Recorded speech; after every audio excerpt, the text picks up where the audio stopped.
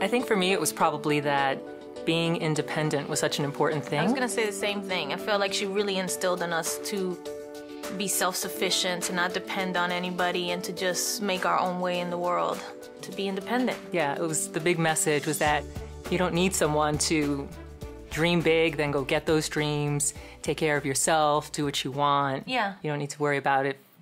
Anyone's out there for you. You're out there for you. I agree.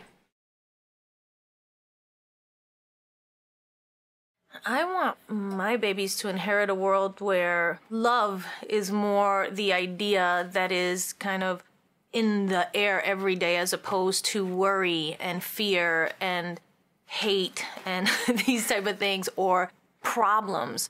I feel like sometimes we're so in a problem-based way of thinking all the time. Which problem are we going to solve next? Instead of thinking in a grateful way. I have this and I have that, and we should all be giving love, and we should all be treating each other a certain way, and being conscious of each other.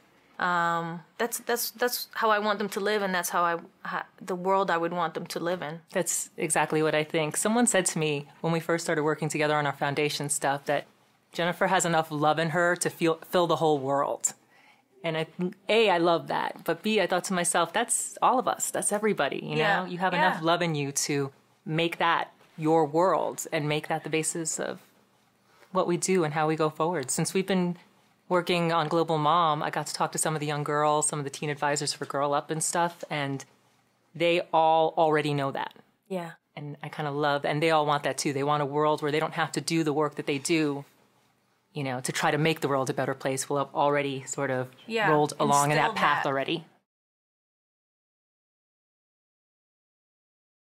Sleep when the baby sleeps. Yeah. Yeah, it's real simple advice. I don't like ever giving advice to people on anything. I just feel like you live by example and you just try to do the best that you can.